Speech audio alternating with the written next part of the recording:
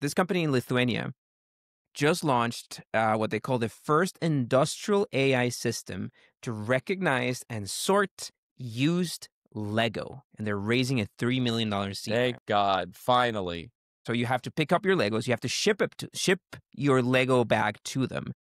They'll use this AI to sort it out, and they'll return a package of a pre-sorted Lego set, which annoys me for a lot of different reasons. First, like, these are your Legos. Like, part of the fun is like finding the piece and doing and like imagining like building your own like thing, right? Not like building sets.